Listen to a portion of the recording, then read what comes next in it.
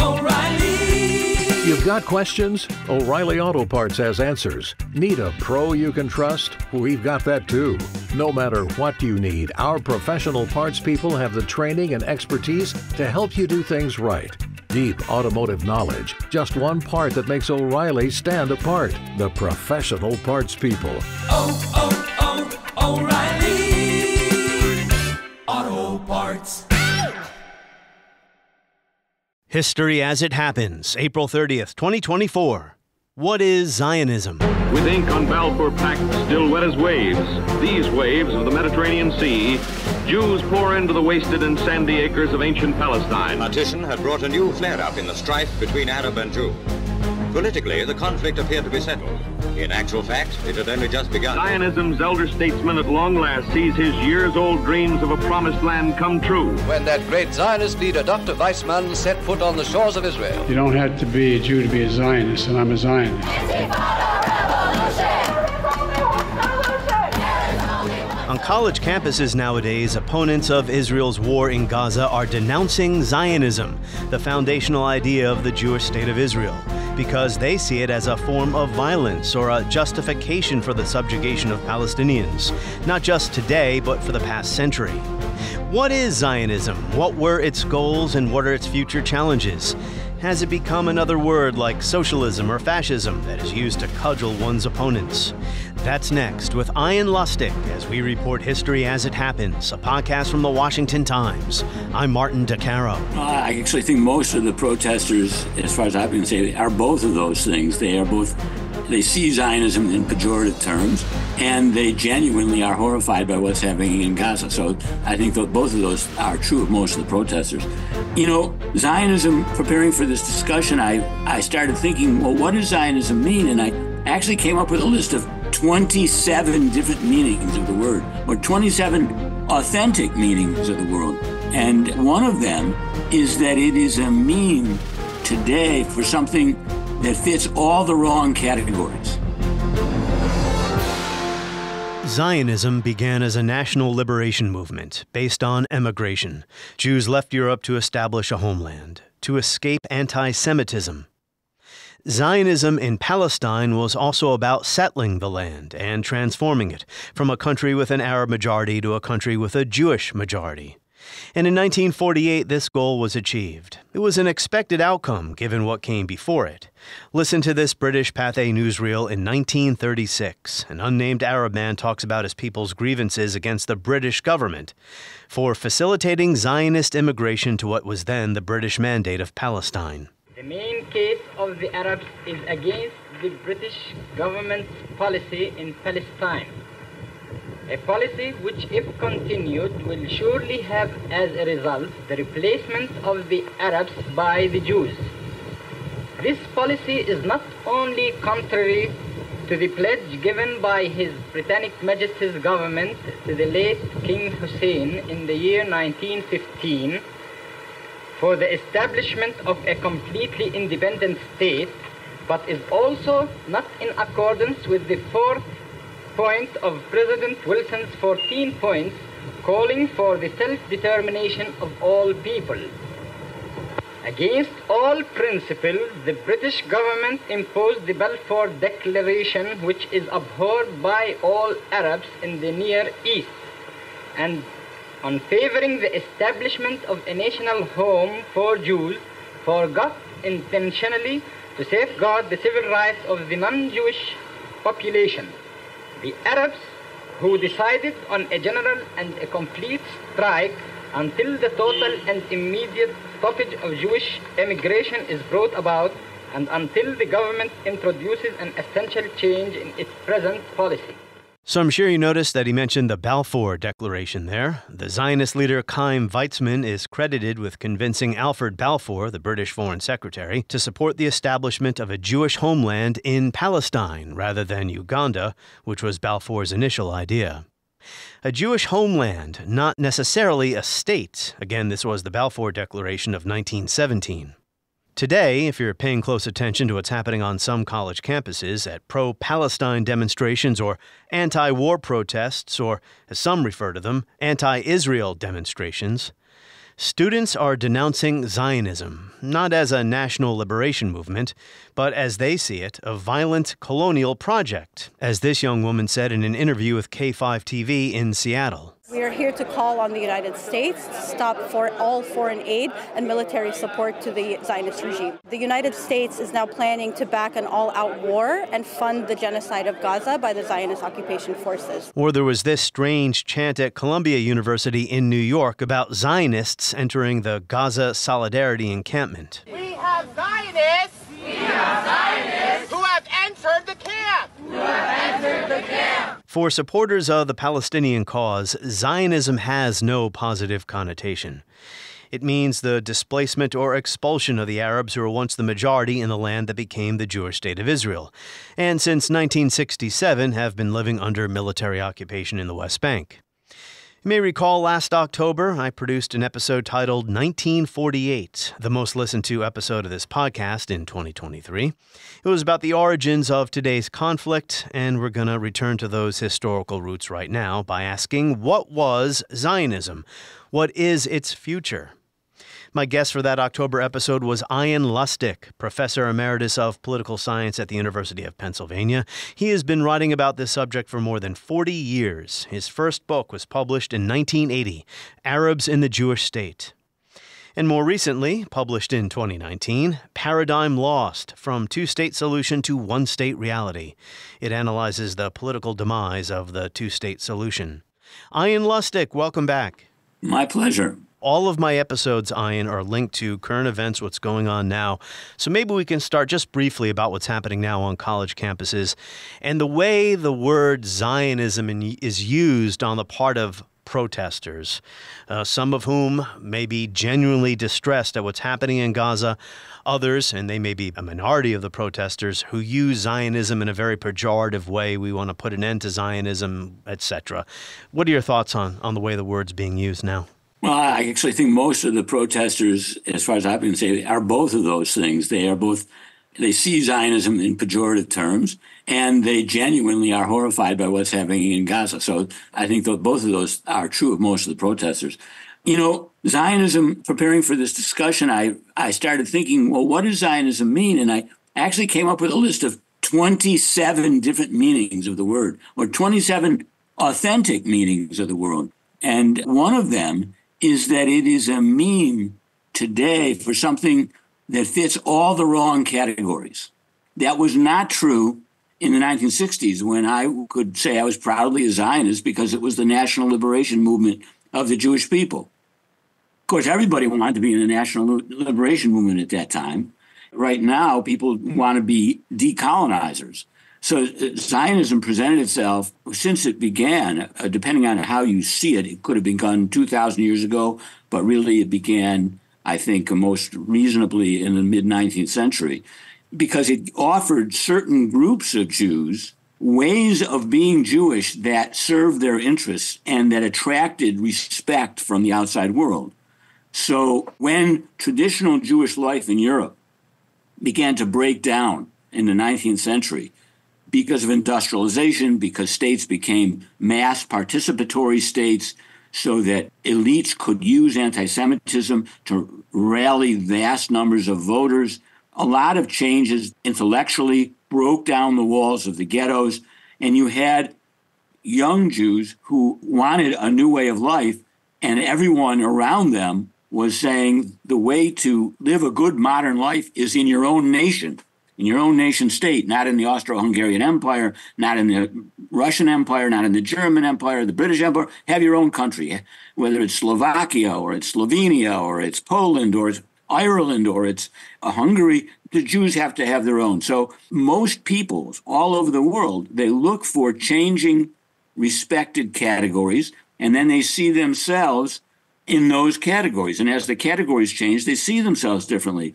I was very somewhat amused, but not at all surprised, to see recently a whole book written about how Jews are the best example of an indigenous people and we're trying to return to their land. Well, you can go back to Herzl and others and say, well, no, Jews are the first nation. They're the first race. They are the most important religion. They are the epitome of what it means to be human. Each of those formulations was advanced when that standard was being used internationally to grant rights to groups. So Zionism has had its day, in a way, as a formula that attracted support for Jews. And now, because of the categories that are popular, it's become a code word, as I said, for just about everything that's in the wrong category. Instead of national liberation, it's a settler colonial movement. There's a saying in Judaism by Hillel, one of the famous rabbis, Ilu ve'ilu dvarim Elohim chayim. These and those are the words of the living God. And it's true that Zionism both can be seen as a national liberation movement of the Jewish people and as a partially successful settler colonial project. When I hear people chanting against Zionism, people who are offended by that say, well, they're saying Zionists, but they mean Jews. These are anti-Semites. On the other side, they say, no, we're actually against Zionism.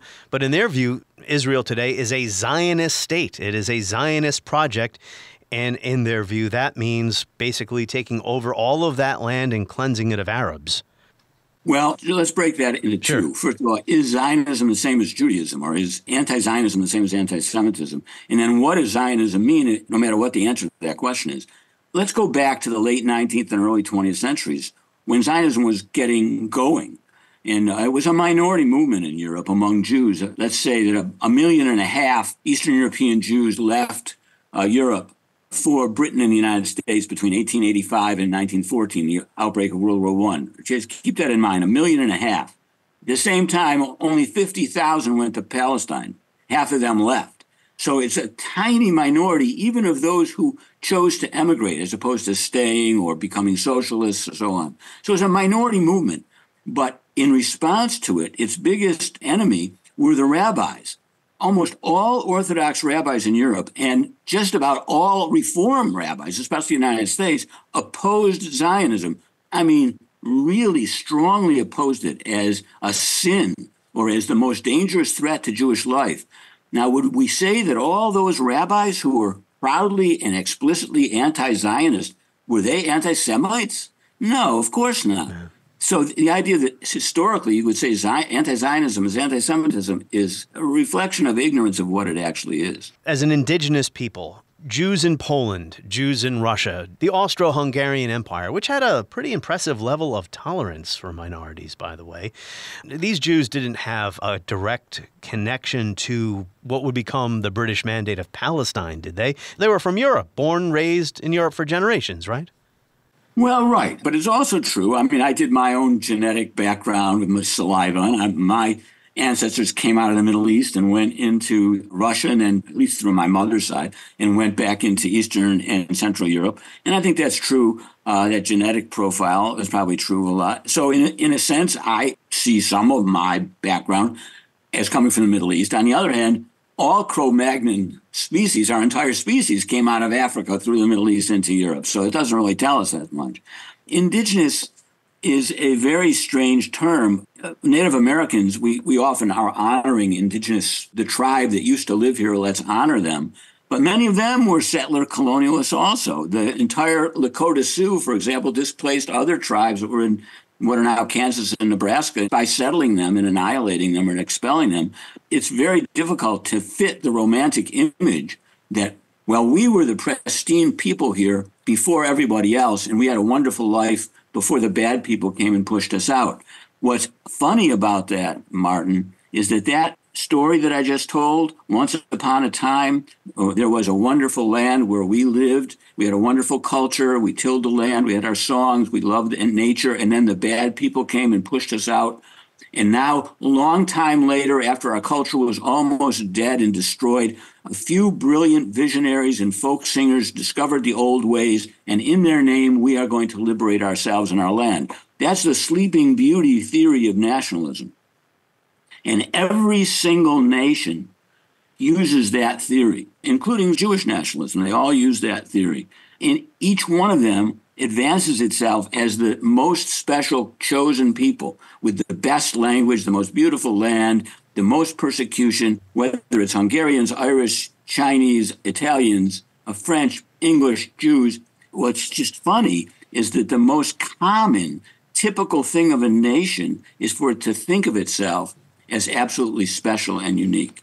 nationhood different than a state? A nation is a commonality among people based on culture, race, ethnicity, religion, language. So here is a book, Ian, that I have referenced many times since October 7 and over the years by the late William Cleveland, A History of the Modern Middle East, The Emergence of Political Zionism. Throughout the centuries since their dispersion from Palestine by the Roman conquest of the first century, the Jewish communities of Europe kept alive the idea of a return to the Holy Land, and this addresses your point. Palestine occupied so central a place in Jewish religious culture because of the belief that the establishment of the Kingdom of Israel after the Exodus represented the fulfillment of God's promise to the Jews that they were chosen to complete their destiny in Zion. Historical memories of the reigns of David and Solomon intermingled with aspects of religious belief and ritual to create a sustained vision of the ultimate redemption of the Jewish people through a return to the Holy Land. So that is one capsule view of what thinking about Jewish history is. It's not the one that most rabbis had throughout the centuries. For example, the greatest of them, Maimonides, said Messianism, the idea that we're going to return and conquer the land, that's the most dangerous idea he could think of, because the rabbis were horrified by what the attempt to revolt against Rome did to the Jewish people. It destroyed most of them because the Romans were so barbaric. The rabbis also distrusted messianism, even though, and that's what that is, it's messianic. When God sends the Messiah, then the Jews will be able to return to the land. What Jews were not supposed to do, according to the rabbis, is bring themselves to the land. That was called dechikat haketz, pushing the end. It was sort of defying God's will. Almost all the Orthodox rabbis were opposed to Zionism. They saw it as dechikat haketz. And what Cleveland is doing there in that particular passage is giving you what the Zionist position is. That is the Sleeping Beauty theory of nationalism. And it's the same theory that the Irish nationalists use or any other nationalist movement uses. I think this discussion is important because, like so many words today that have an ism on it, the definitions get stretched to the breaking point. And it's not that critics of Zionism don't have a legitimate point, but it's important to not only go by the definition that the critics have established. We're trying to recover a historical definition here. And how did Zionists refer to themselves? Well, let's make a distinction here, Sure. Martin, between Zionism as a movement before the state was created to bring Jews to Palestine, not necessarily to create a Jewish state. That was something that came later under Jabotinsky and Ben-Gurion in the 30s. But if you look at Buber or many, many others, Hachad Ha'am, the idea is to have a large, prosperous Jewish community in the land of Israel. What the political framework of that was not necessarily the most important thing. After all, when the judges during Samuel's time and Gideon and Deborah, they did not have a state. And God, when approached by Samuel, in the book of Samuel, Samuel asks God, make us a king. The people want a king. And God says to Samuel, what, they want a king? That's a terrible idea. The king will take their men for the army. They'll take their money for taxes. No, I'm not going to make a king. Samuel goes back to God and said, look, I told the people what you said, and they said they still want a king, just like all the other nations have a king. So God says, they insist on a king. So you see that guy over there? Saul, make him king. But it was not something that was not even God's first choice. So that's just an interesting take. Zionism is unusual in its first incarnation, partly because most national movements have a state already. It's a monarchical state or a religious state or a fragmented state, but it's a state already. And some of the elites in the state use nationalist ideas to mobilize an army and mobilize people to expand or build the state. Very few national states are built the way Zionism tried to do it, where you start with a nation and you don't have an organized state. You have to build it. Zionism said it was constructing what it called a state on the way. Now let's shift to the after 48. Once you have a state, what do you mean when you call it a Zionist state? Because it's not the protesters who came up with that. Israel still calls itself a Zionist state. So what does it mean by that? if you look at what they mean by that, it means not just expanding territorially. Many Zionists didn't want to expand territorially. They wanted to stick with the old 1967 borders. Some of them did and saw that as part of Zionism, to liberate or redeem all the land of Israel, including Jordan and southern Lebanon. But other meanings mean bring in as many Jews as possible into the country. Or it means Judaize the country inside, so limit the amount of land that non-Jews are controlling or Arabs are controlling, limit the number of Arabs in the country. Or it means make the country more religiously Jewish. Or it means transforming Jews from occupations that they used to predominate in the diaspora into peasants, into farmers, into workers. That was an older version of Zionism. Or even to go out and protect Jews. Is another form of Zionism. But Israel sees itself not only as a Jewish state, but a very particular kind of Jewish state, a Zionist state. And therefore, since it says that, people have a right to say, well, I would feel differently about Israel if it were not a Zionist state, if it were just a regular state that wasn't trying to transform itself in these ways or transform the world. That's a legitimate argument. People can have different opinions about it. Yeah, because I think what some protesters are saying today is this form of Zionism right now is incompatible with coexistence with Arabs. Yes, and I share that view right now. I have for my whole life thought of myself as a Zionist. For a long while, I was willing to say, look, the best we can do is to have two states, a Jewish state, which does injustice to the non-Jews inside its borders, and a Palestinian Arab state in which Jews won't have as completely equal rights to Arabs. That's not ideal, but that's the best we can do. I fought for that for a long time. That was a version of Zionism. Then I wrote my book and believe it's no longer possible to divide the land. It literally is not possible anymore politically. And for that reason, I started to think of myself as a Zionist because I favored a large, prosperous, and secure Jewish community in the land of Israel. But then I realized that the word Zionism has become so fraught, that the aura around the word is so complex, has so much mimetic force, that I can't communicate what I mean by using it. So I no longer am calling myself a Zionist, because what I really want is equality and freedom for all who live between the river and the sea, which, by the way, is not just the slogan of people who are chanting on the encampments. It was the slogan of the right-wing Irgun before the war that used to sing a song that I could sing about making Palestine free. Free, that's what we will do. And they meant from the desert to the sea, that is including Transjordan, not just from the river to the sea. So I do want to return to 1881 here and the importance of that moment. Had to do with a Russian czar. But to your point about what it's called and why you don't call yourself a Zionist anymore, I saw a poster stuck up in my neighborhood here in Washington, D.C. recently that said, Zionism equals racism equals fascism. Now, I don't think that's correct, but generally speaking, my view of this, and this is a bit of an abstract view, is that no nation should be based on one ethnicity or religion. I want to live in a multicultural, multi-confessional, multi-ethnic country like, well, the United States of America. Not that we don't have our problems with racism and all these other things, right? But, you know, you can't abstract the reasons why Israel was founded as a Jewish state because, well, then you miss the whole point. It was done because the idea in Europe, we will never be able, even if we assimilate, we will never be safe. We'll never be able to fully be emancipated without our own homeland, our own place to be, right? I mean, that's essentially it. Yeah, well, yeah. And the key word that Zionists used when they argued with Yiddishists, with people who wanted to form national autonomous communities in Europe, who were socialists, Jewish socialists, with rabbis, is they said, we are just not living normally. Normal people have a place where they're the majority. Maybe there are minorities everywhere elsewhere, but they have at least one place where they're a majority. And Jews don't have that. If they had a place where Jews were a majority, if we had that, then we wouldn't look so weird to the Gentiles. And we would just look like the French look in Germany. Now, that meant at the beginning where the Jewish country was not so important. In fact, Herzl suggested Uganda. I have posters about Galveston being the place where or Argentina.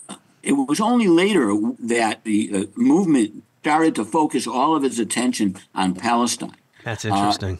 1881. Tsar Alexander II is assassinated. His son, Alexander III, blames the Jews and reimposes anti-Semitic policies that his father had relaxed. I mentioned before that some places in Europe, Jews were emancipated. They had different levels of tolerance depending on which part of Europe we're talking about here.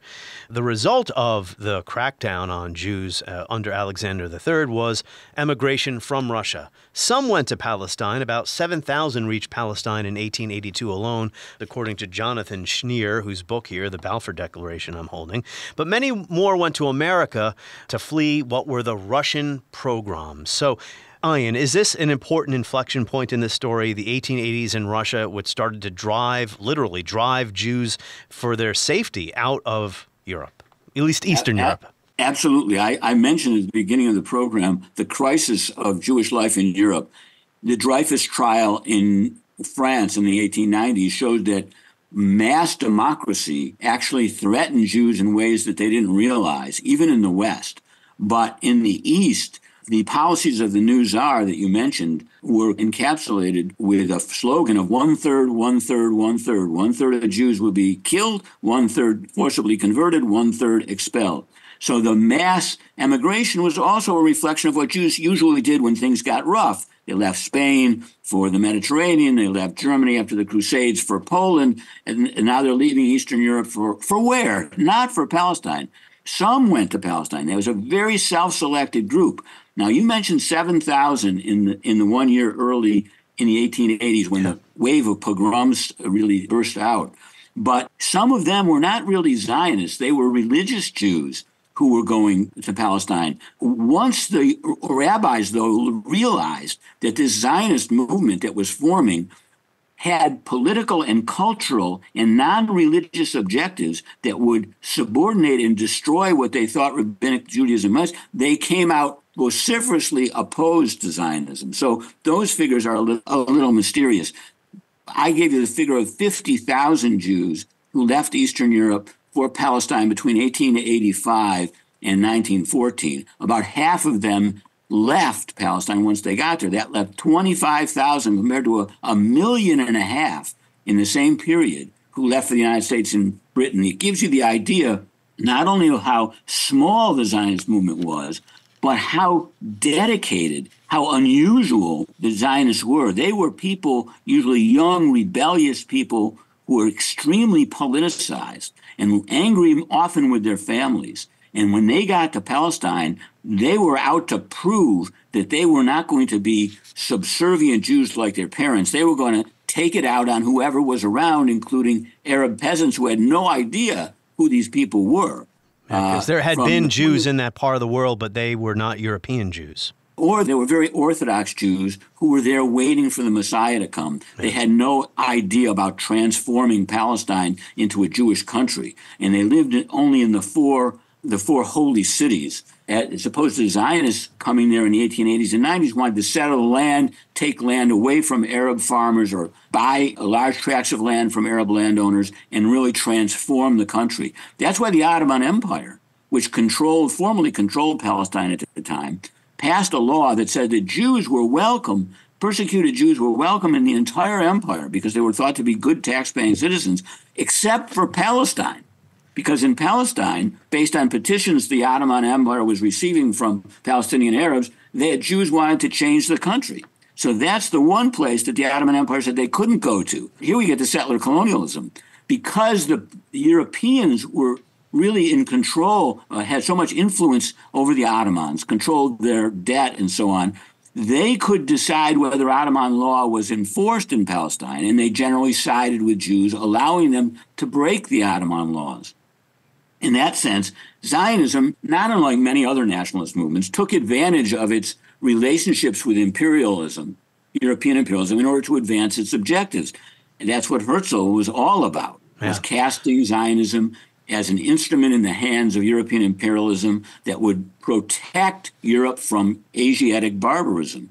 So every politician always looks at what he wants, takes what he's doing and portrays it as if it's exactly what his audience most wants to hear. So that's key to understanding Zionism. It just wasn't immigration. It was immigration with the idea of transforming the destination, in this case Palestine, into something new.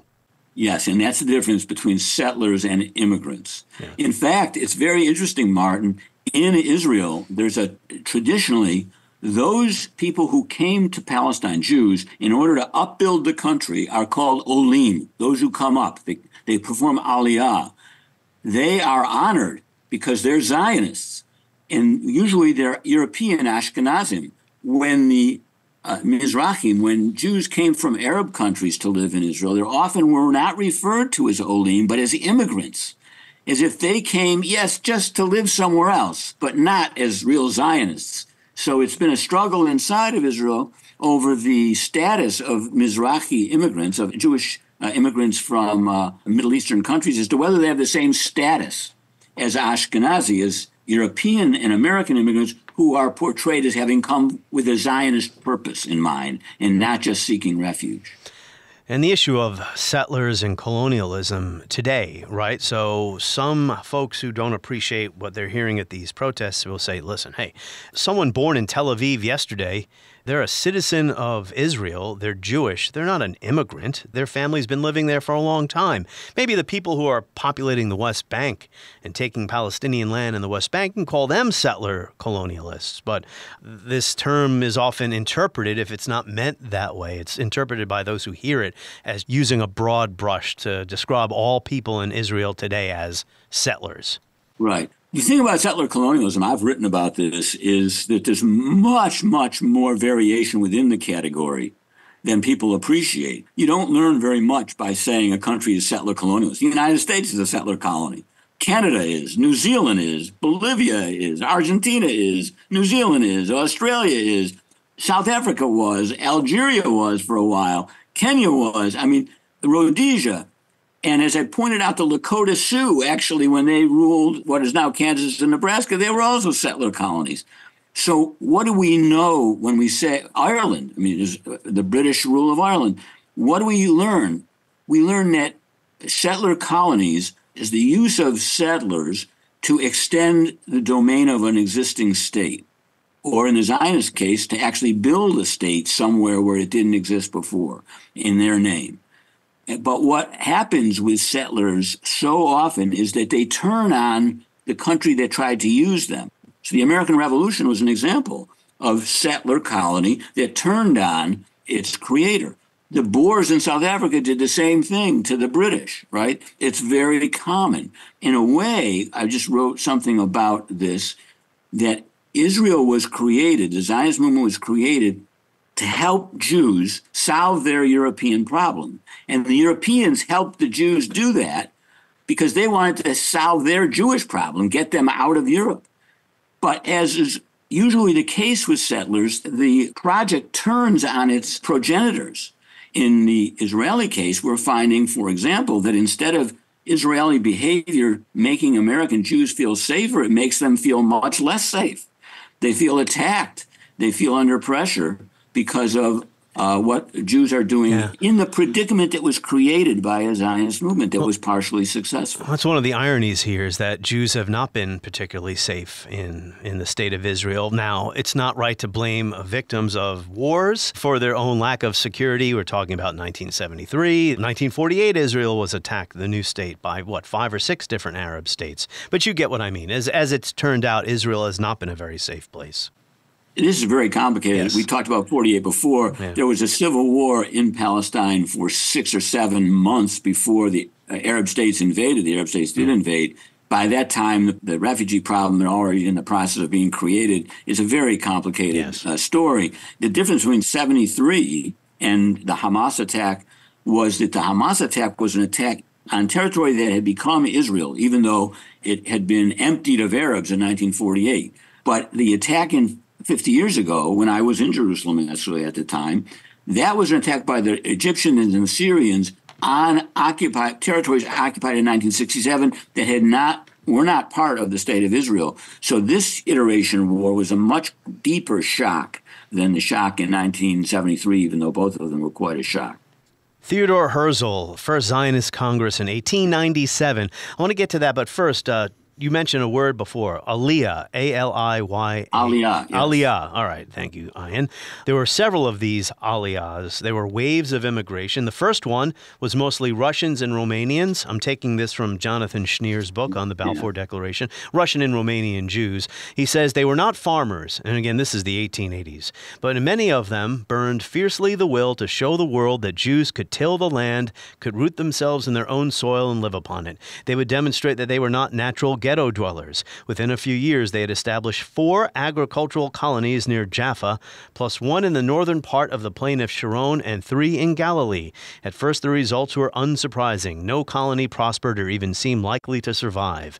Determination, no matter how strong, was no substitute for knowledge and expertise. But then the great Jewish philanthropist stepped in, Baron Edmond de Rothschild of Paris, members of the London branch of his family, and other wealthy co-religionists. Their subventions provided the necessary cushion when crops did not grow or, having grown, did not sell. They provided much else besides. Funds for equipment, tools, seeds, teachers, schools, doctors, and administrators. And of course, they gave funds to purchase land in the first place. So is this what you were describing before about how influential Europeans helped the Jews leave? They wanted them out. That's one example of it. But it's such a very interesting history. The bigger way they helped is not understood by very many people, and I'm going to try to explain it quickly to you. As I said, the Ottoman Empire was under the thumb of the European imperialists because the Europeans had lent the Ottoman Empire tremendous amounts of money in the mid-19th century when the Ottomans tried to make their state a modern state without actually democratizing. So they were deeply in debt and could not pay back the banks in Europe. So what the Europeans did in the mid-19th century is tell the Ottoman Empire it had to change its laws, especially its land laws, so that land would not be owned by the Sultan. It would be owned by individual proprietors who then could be taxed. Since they owned their land, the idea is they would invest in it, and the taxes, it would become more profitable, more taxes would be collected, and the loans in Europe could be repaid. What that meant in Palestine was in the 1850s and 60s and 70s, sharp land speculators went around to the peasants and said, they're changing the land situation. You're not going to be able to deal with your landlord anymore to live on your land. You have to deal with the government. And they didn't explain to them that you will be owning the land. They just told them you'll have to deal with the government. And peasants never like to deal with the government. So the peasants signed away. They didn't realize what they're doing. They signed away title to the land and gave it to these absentee landowners. Then when the Zionists came and wanted to buy land, they never could have bought it if the Sultan had owned it. But because of the European pressure, they now were able to go to the absentee landowners and buy large tracts of land, remove the Arab farmers, and then put Jewish farmers on it, subsidized with European Jewish capital. So when the Zionists say they paid good money for the land to the owners, they are telling the truth. When the Arabs say the Zionists displaced the peasants from their land, they are also telling the truth. You have to understand the way the imperialism created the opportunity for a very strange settler project to get a toehold and then build itself in Palestine. That's much more important than the ultimately failed projects of Baron de Rothschild. Those were kind of showcase plantations that didn't do very much. Books by people like Gershon Shafir show is that what we know of is Zionism, which means collective ownership of the land by Jews, not allowing Arabs to own land in the country for more or to lease land for a long period of time. That was the result of what these settlers needed to do in order to survive. They could not compete against Arab labor, so they had to discriminate against it. And those institutions did not come from Europe. They were built up in Palestine as these desperate Zionist kids were trying to find a way that they could survive without leaving the country. And the way they could survive is to discriminate against Arabs. And so ultimately, the roots of settler colonialism are visible today in the antagonism over the land question between Palestinians and Israelis. And this is fundamentally a conflict over land. There's religious aspects and nationalist, but it's about the land, yeah. And who gets to live here, yes, and who gets to decide whose property, whose houses stand here. Yeah. You know, I say Gaza is a part of the state of Israel because you can tell where a state is by whose government decides whether a building can stand or not. It was clear that in Gaza there's only one government that decides that, and it's situated in Jerusalem. The Zionist Congress, the first one, 1897. At this time, around the turn of the century, we're a half century away from the Holocaust. We're still 15 years away from World War I, which was another important chapter in the development of Zionism. Turn of the century, 1900. Roughly how many Jews, I'm not even talking about Zionist Jews, roughly how many Jews are living on the land? Around about 1 out of every 10? It's like a 90 to 10%? Before World War I? Yeah, Arab majority? 1 out of 10, maybe a little, maybe 1 out of 9, 1 out of 8. Okay, 1 out of 8. So still very much an Arab majority country. Oh, yeah. At the Zionist Congress, Theodore Herzl, very important figure there, is this where they decide that it has to be Palestine? I mean, what was the significance of this Congress? First of all, if we're talking about the 1890s, I'm sorry, the proportion would be less. I thought we were headed to World War I. But let's talk about... That's only about 15 years later, but go ahead, yeah. Yeah. Let's talk about the Congress. Herzl added something that the Zionist movement did not have until that point. What the Zionist movement had was all these intellectuals, these scribblers, these very detailed analyses of the tragedy of the Jewish question, these outlandish arguments, outlandish in the minds of most rabbis, about how Jewish life had to be transformed in order to save it. But what it didn't have was a way to deal with geopolitics. How do we approach the governments of the world? And here's this well-read, aristocratic-seeming Jewish writer from Vienna with a very charismatic posture who was affected by the Dreyfus trials and was actually able to communicate with the elites of the world, with the kings and emperors. Jews, on one hand, this was unusual. On the other hand, it was very similar to how Jews had operated for hundreds of years by having a few representatives of themselves who weren't religious, who had dealings with the counts and with the kings, could get special breaks or protections for the Jewish community. Here was a man who seemed like, in the tradition of false messiahs, maybe he is like the Messiah. And he became a really revered figure through the Jewish world because there was so much suffering in Eastern Europe and so much fear even in Western Europe. He attracted a following that Zionism had not had until that point. But he himself was not in touch with the feelings of most Jews. So in 1904, in the third or fourth Congress, when he recommended that Zionism accept the offer of the British to have a country in Uganda where there would be free immigration of Jews, the Zionist Congress said no to Herzl. They said, no, you may think that's rational. Many of the Zionist theorists think that that's a good idea. But the folk, the simple Jews that we need to attract en masse, they won't connect to Uganda. They'll go to the United States. They'll go to Britain. We can't get them to go to Uganda. We can only get them to go to Palestine by making it a very romantic return to what the Jews were like in the past.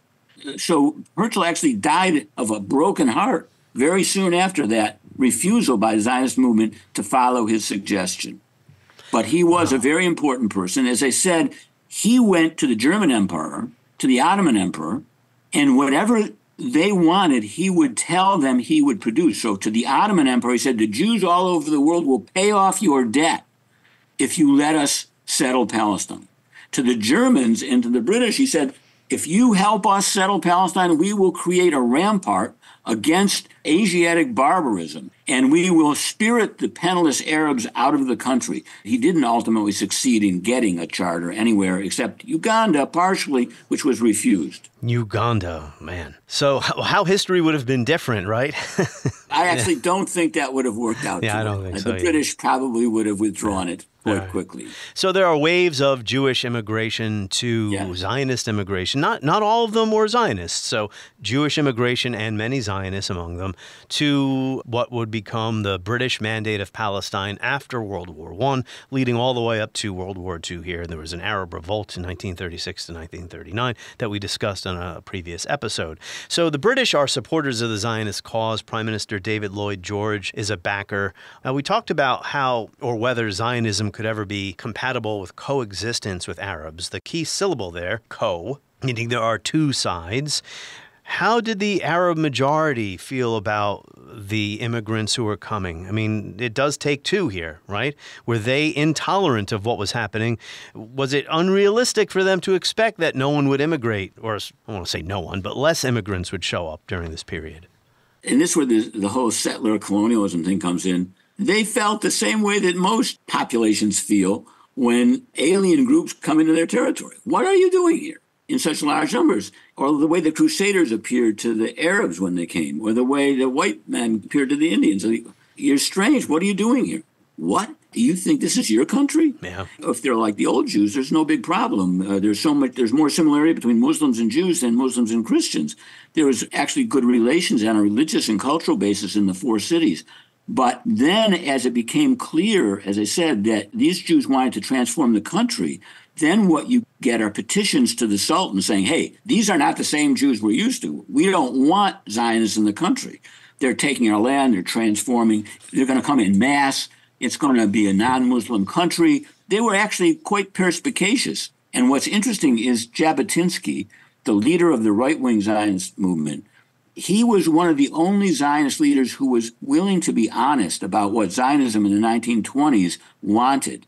He wanted a state. And he said, there are no peoples anywhere, not the Papuans, not the Red Indians of America, no normal people would ever tolerate alien settlers coming into their country. So we cannot expect the Arabs. They're not willing to settle for a mess of pottage. And don't think of them so lowly.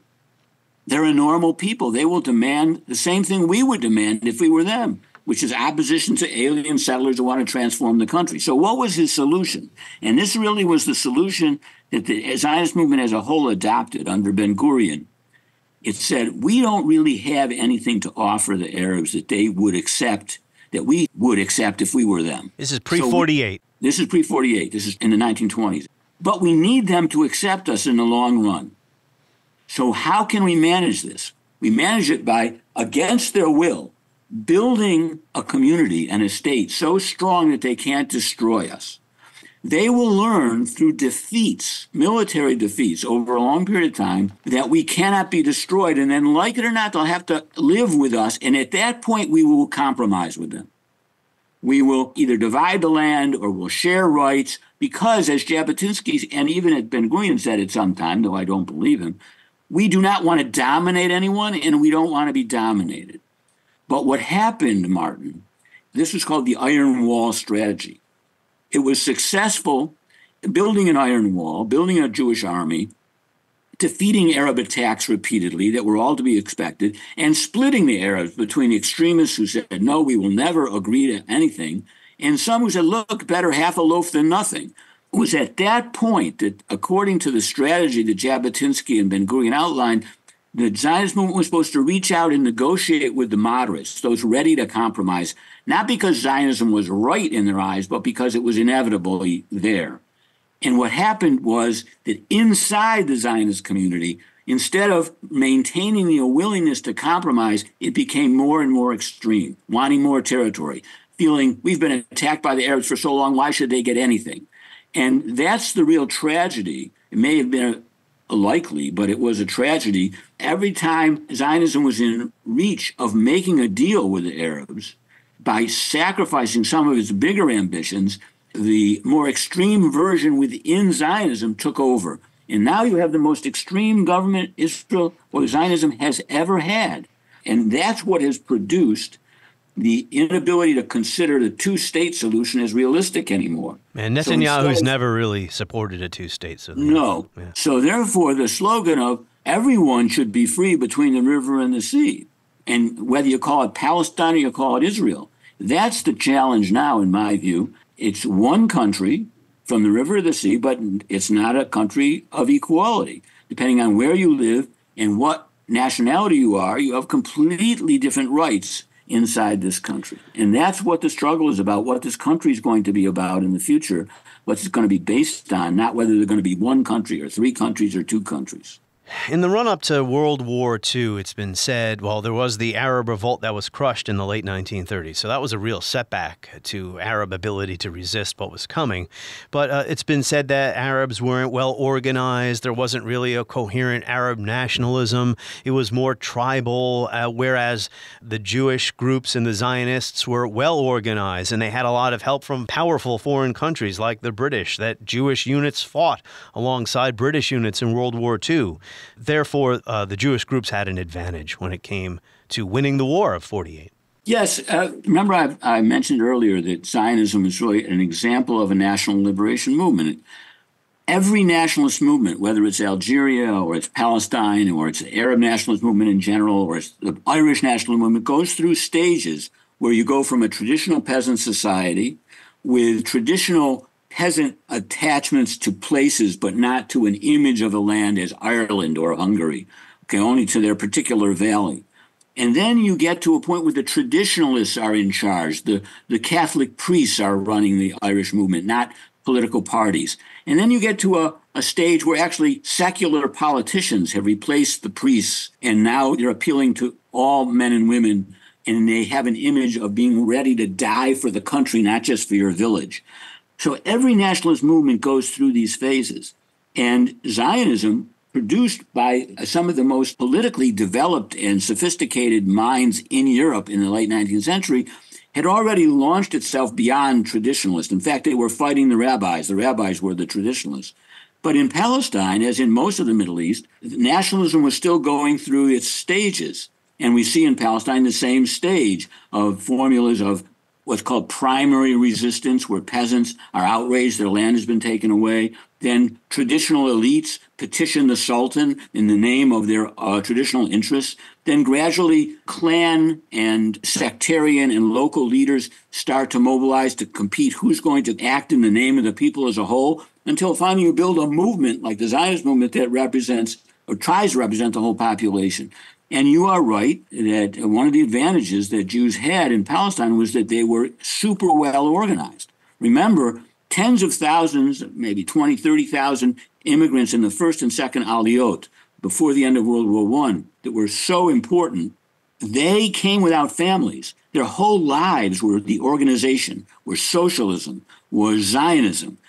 23 hours a day they were organizing and working on their project. Most of them wrote memoirs. That's why we know so much about this.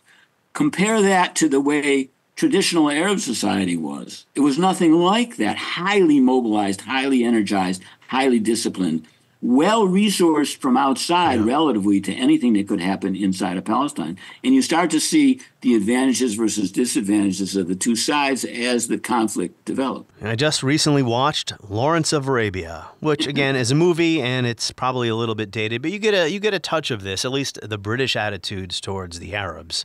A couple more questions, Ian. This has been great, by the way. After 48, I just want to share something with you from William Cleveland's book again. After 48, many more Jews start to immigrate to Sephardic Jews included to Israel, the new state of Israel. Cleveland writes here, the emerging Israeli polity also had to deal with the presence of 160,000 Palestinian Arabs who had remained within the post-1949 borders of the new state. The Zionist program, he writes, had not envisaged the existence of a large, non-Jewish minority population in the future Jewish state, and the question of how to accommodate Israeli notions of social justice with the exclusivity of the Zionist ethos was a vexing one for the Israeli leadership. I'll also add that I learned from Jean-Pierre Filiu recently that as early as 1949, David Ben-Gurion floated the idea of bringing some of the Palestinians who had been expelled back into the new state of Israel to try to calm this, that he knew would be a problem, ongoing grievance. But wow, I'd love to see that reference to the Ben-Gurion idea. The only one I know of relevant to that is for a brief time when Ben-Gurion was accepting the Gaza Arabs, the Arabs who had been expelled into the Gaza Strip. That was it. Assuming that Gaza would be annexed by Israel. That's probably the same thing, and maybe I'm getting it a little bit wrong. I'll share that essay with you from Jean-Pierre Filiu. But actually, the quote from Cleveland, I wouldn't be surprised if he cites my book at that point, because that's exactly what I wrote about in my dissertation.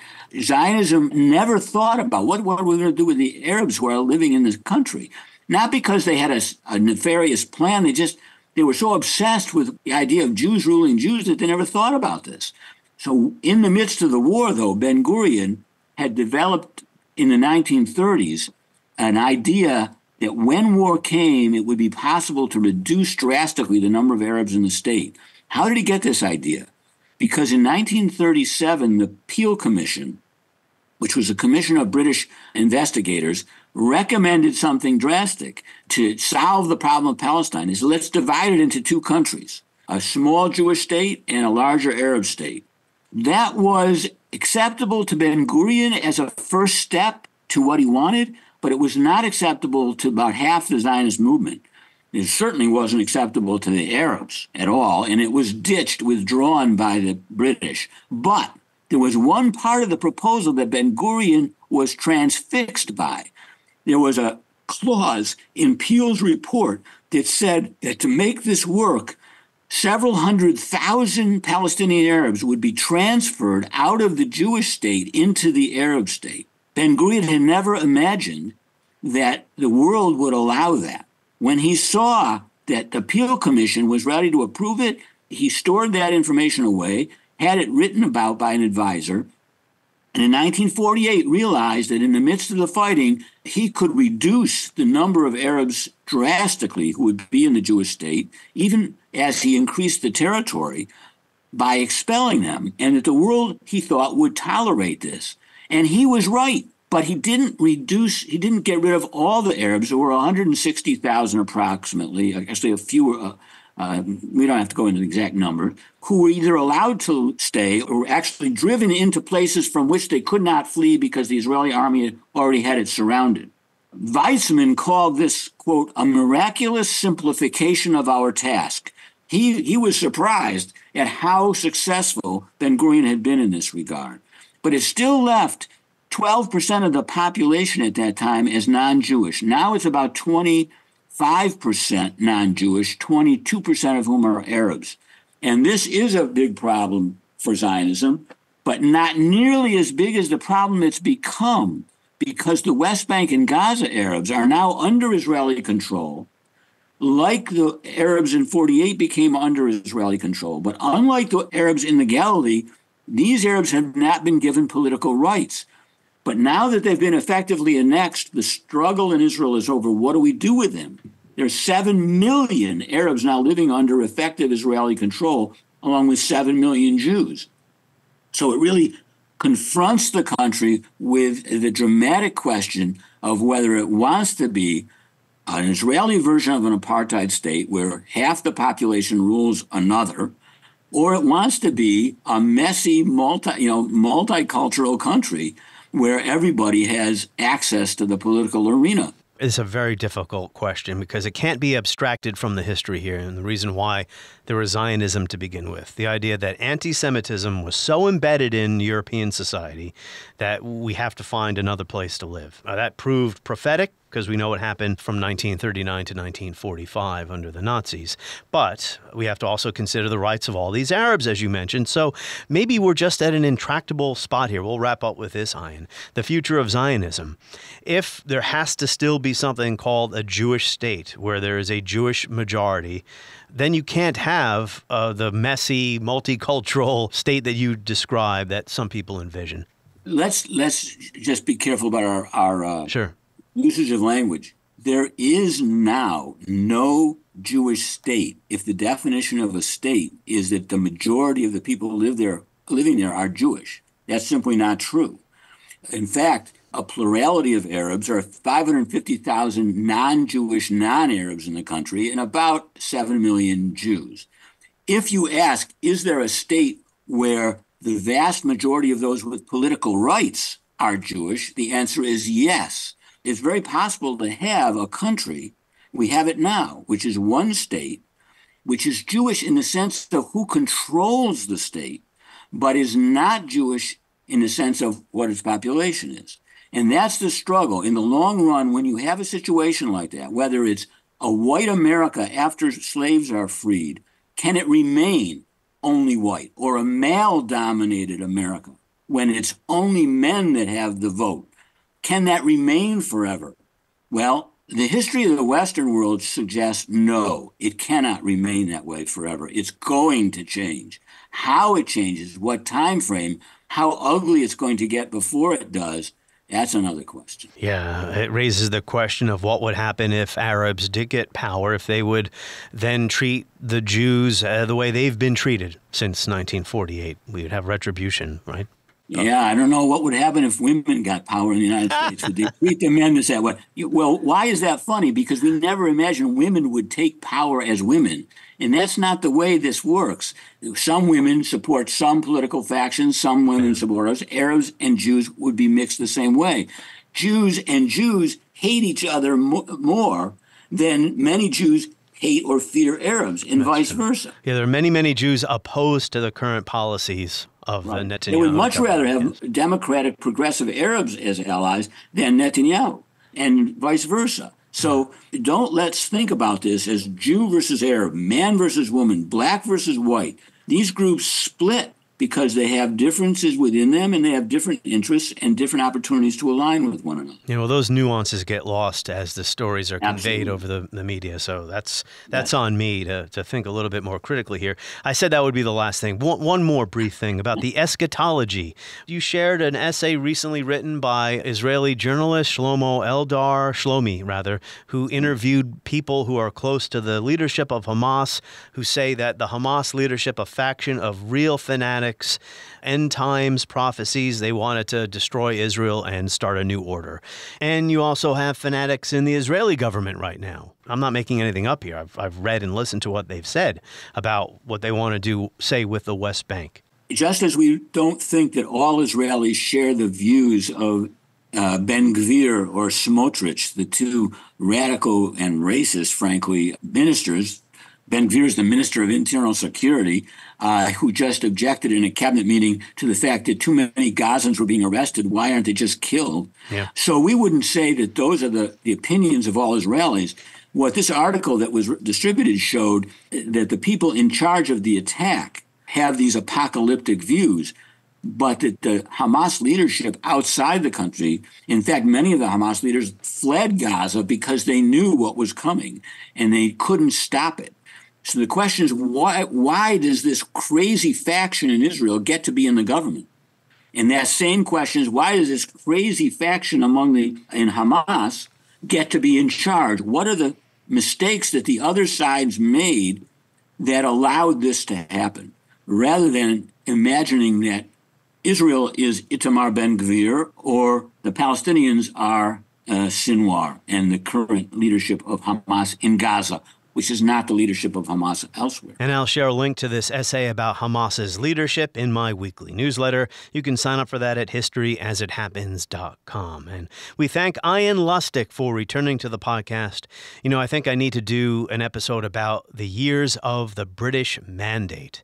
There's more to this story than just Jews and Arabs. There were British colonial overlords in charge of Palestine, and, well, they left it a mess. On the next episode of History as It Happens, our favorite ism, fascism. No, not again. Can't I drop this subject? Maybe this will be our last episode about it ever. The Fascism Distraction next as we report History as It Happens, a podcast from the Washington Times. Hello, Saver. Whether you're saving for that trip to the tropics or saving for an emergency, now is the time to take advantage of Wells Fargo's savings options. Wells Fargo offers savings accounts that can help you save towards your goals. So, what are you saving for? Visit a Wells Fargo branch or wellsfargo.com/save to open a savings account today. Wells Fargo Bank, N.A., member FDIC.